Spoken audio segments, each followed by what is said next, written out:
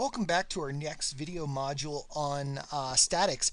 I've been pretty excited about this one in particular because we're going to start finally putting things together and taking what we've learned thus far and using it to move forward and do some things that we couldn't otherwise do. Thus far, it's been pretty simple. It's mostly been review, but you'd be surprised if we start putting this stuff together, what we're able to do.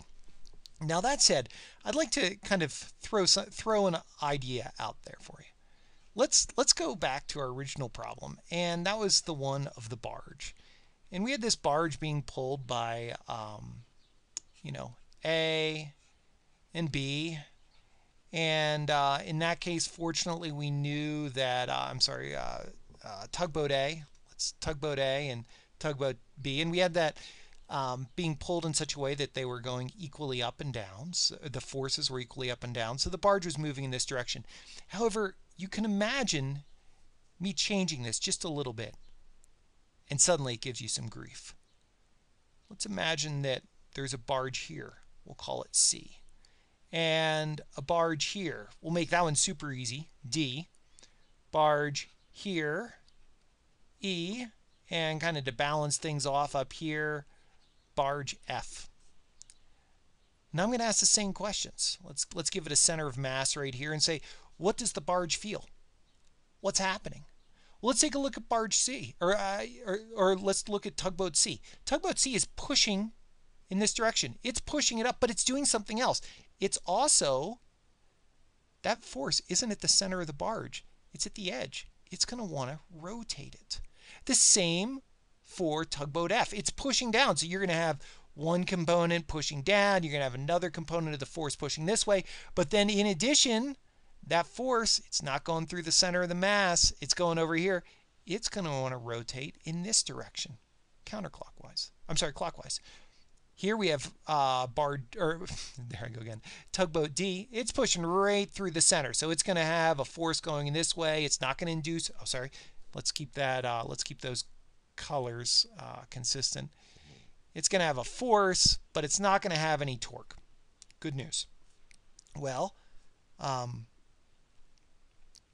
tugboat E is on this side of the center of gravity. Let's make the center of gravity stick out a little more.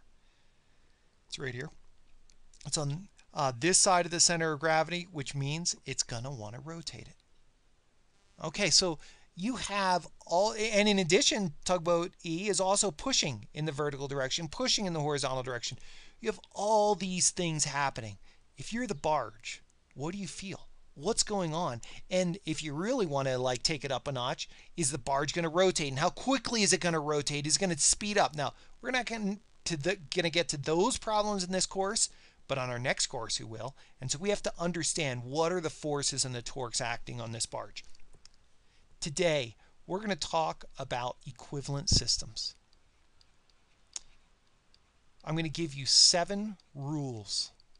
And these rules will guide you through taking complex problems like this barge, like really crazy trusses, like cranes. It's going to guide you through complex systems and simplify them as effectively as we can. Fortunately, in order to do so, we're only going to bring up one new concept at the very end. All the rest of this, it's stuff you've already learned. So let me pull up some old lessons and we'll get going. So let's return to our barge problem. I have here our barge problem after we started looking at the force triangle, and I'd like you to note something. And that's here, up here we have our force triangle, the way we had it set up. And what I did is I added these vectors together. In this case, remember, everything was stable. So the sum of the forces, if I add them all together, it's going to be 0. So I took force A, tugboat A, added tugboat B, and then I added the drag of the tugboat to come back to the origin, which would be 0. We're adding all 3 vectors together. We end up with 0. What this means is that we can say that if we add vectors, add say 2 vectors or 3 vectors, we can come up with an equivalent vector. Now in this case, the equivalent vector was 0, but it's not hard for us to imagine. Here, let's give ourselves a little bit of space. Sorry. Back to here. We can say force A plus force B. That is the same as, say, we'll call it force T for the force of the tugboat. There we go, force T.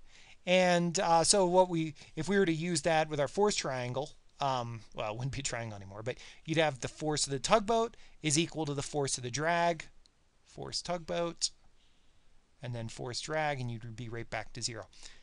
Let's go back to our template, or let's go back to our original diagram and write that down. Here we go. If we take A plus B, that is the same as one vector C that combines the two. And of course, we'd assume that this is A and this is B, and they're combined. The one thing I am doing is I'm doing 3 dashes here. That's kind of like saying equivalent. I'm not ready to say equals, but they're roughly equivalent. I'm not setting up an equation, but you know, you can, both sides of the equation, they're at fundamentally the same thing. All right, the second item we're going to look at is, let's say that here we've added vectors together. Force and a force is another force. I'm going to go ahead and I'm just going to say something, and then we'll take a look at where we've seen this before.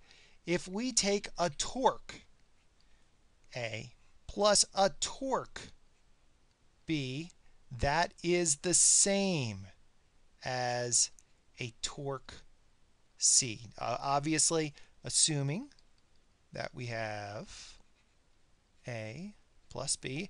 And just for the record, these don't have to be 90 degrees. And the reason why this is true is because these are both vectors. So if you are, from a math perspective, whether or not you're adding torques or you're adding forces, it's the same thing. However, let's try and get an intuitive feel of where we've seen this happen before. Here we are back at our swing problem. This is the one where we had to swing on the porch. We just finished it up. And in this case, we had a force. It was kind of operating in a funky direction. So we did our free body diagram right here. And what we did is we took the sum of the torques we knew were 0 because it was staying still, right? And at the time, we used it to find the torque at this area, the torque about A, you know, so we knew what was happening at the house. However, we did something somewhat subversive here, and I didn't really go over it too much, but let's check this out. We separated the forces and the radii into their components rather than doing it as a vector form. So we said, okay, this force C right here, that's going to induce a torque about A. So we said, okay, we're going to have a vertical component of that force right here, and that was 50 newtons right here, or 50 pounds rather, and it was at a distance of 8 feet. And then we also said that there was this other part of this force. This other part of this force was creating a torque, and that was 86.6, and that was being applied at this point, and that was 1 foot away. So we got another torque. Well, what we really did is we took a sum of the torques. You could say that we had a torque here plus a torque here. Now, it just so happens it came from the same force, but it didn't need to. So we have a torque here due to this force and radius, a torque here due to this force and radius. We combine them and we get their total. Another way we could have done this, do you remember this? Another way we could have done it is we simply, instead of doing separating into components, say a torque in the vertical direction, a torque in the horizontal direction, we're going to add them together. We did R cross F. So in this case, we took a look at our definition of torque. We said R cross F. We did it as one vector radius, one vector force, one vector torque. We got the same answer, all right? Now, that tells us that, or that is an indication that we can separate torques into their components and we end up with the same answer. Now, let's get back to our result right here. Here we go, where we've taken one torque, added it to another torque, and we get the same thing. Now, usually, just for reference, the way this is often done is we'll do it in X and Y components. So let's say we have, this torque, and we'll say that's the same as the horizontal component. We'll say torque X plus the vertical component, torque Y. And then that way we can separate it into its X and Y components. Oftentimes we do it that way. Great. Now let's take a look at our third rule in equivalent systems. It's actually a fairly simple one. Let's look at the barge up here. I'm having one barge push. I'm adding two others pull. I want to make it clear that as long as you're pushing through the center of mass, pushing is the same as pulling. So pushing a dot or a barge or a bicycle, whatever, is the same as pulling. Now that's assuming you're going through the center of mass. And the name for this, that is called transmissibility.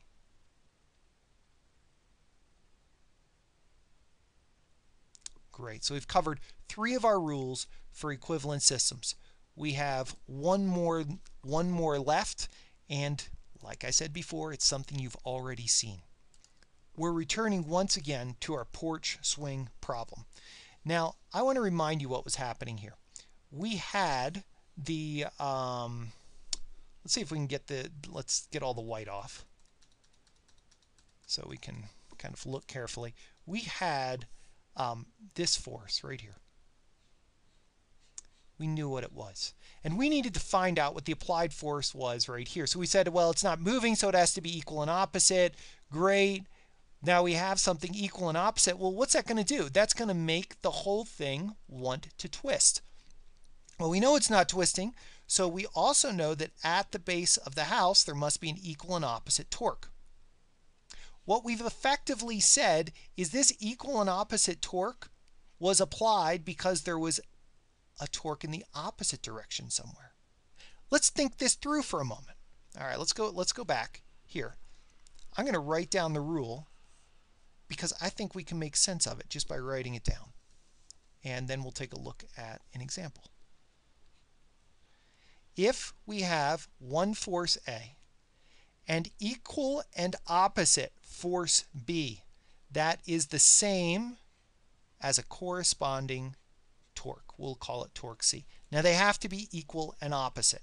This is called a force couple. This happens more often than you might expect. And I'm going to show you an example that should give you a good intuitive understanding of it. The tire iron. All right, so let's check out this tire iron. How to use it. You stick it on the nut. One side you push, one side you pull. Let's say the nut's here, you push, you pull, you push here, you pull here. The nut just experiences a twist. So if you're a nut, how do you know the difference between somebody pushing and pulling, they're not twisting the tire iron, and somebody putting a screwdriver on and twisting? You don't know the difference because from the nut's perspective, the same type of thing is being applied. There is a torque being applied. This is an example of an equivalent system. Whichever one you want to use, they're going to do the same effect. That's the force couple. So we've looked at 4 rules of equivalent systems that we can use to massage forces and torques as we work with it. On our next video, we're going to jump into 3 more. I look forward to seeing you then.